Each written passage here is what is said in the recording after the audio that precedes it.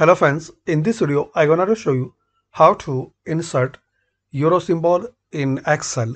So firstly open Excel. Now select cell where you want to apply euro symbol. In my case I want to apply euro symbol in this cell. Now type this formula =CHAR 128, then press enter.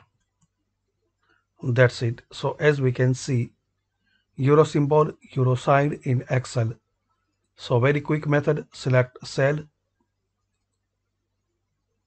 and double click on it. Now type this formula =CHAR and bracket and type 128, then press enter. That's it.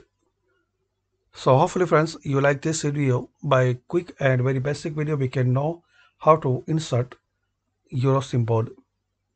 Thanks for watching.